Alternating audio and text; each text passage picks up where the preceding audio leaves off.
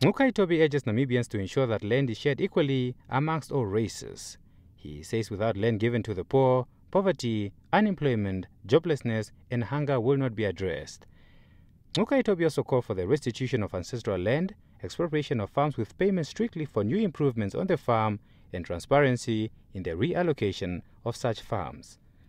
He says if Namibia seeks to buy farms at a market value, they will fail to acquire meaningful change unless they do so merely on grounds of new infrastructure.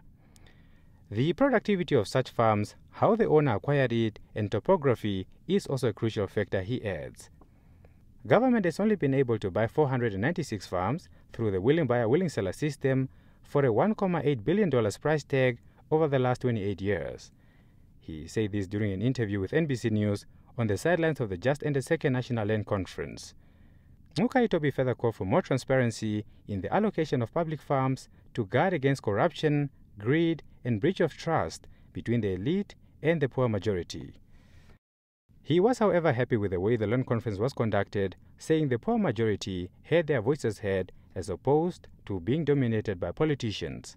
The land conference ended on Friday. Ngcukaitobi, NBC News,